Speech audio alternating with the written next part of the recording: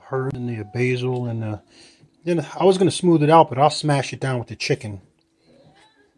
I got too many vegetables, but that's okay. Green leaf, herbs and vegetables.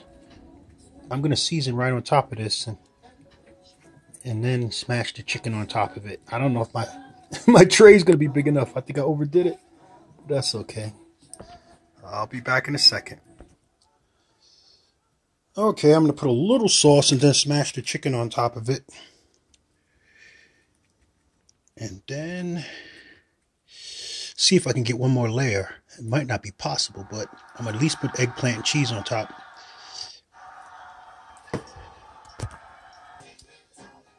Put a little Monterey Jack on it because I got too much cheese, but I'm going to still put as much cheese. I like fat and protein. That's why I took the carbs out. Chicken time. One. Let's see. Two.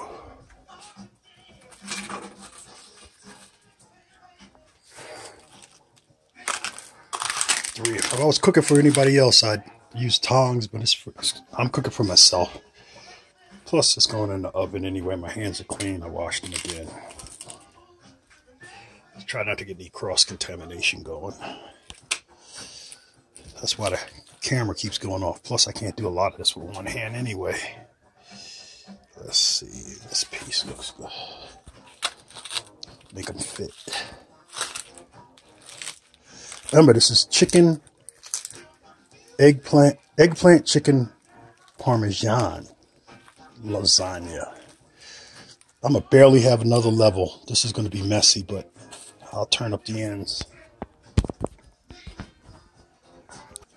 Okay, almost finished this first tray. I might have to make some more eggplant for the second tray because I got way too much chicken. We'll see. But I'm going to go with this first tray, make it perfect the way I want it. And then I'll worry about the second tray.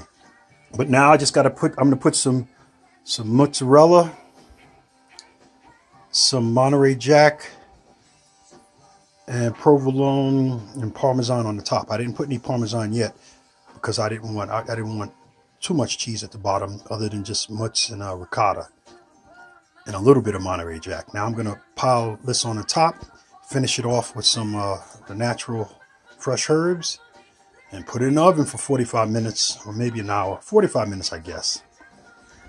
Okay, that's Monterey fresh mozz. And Monterey fresh mozz, I'm going to put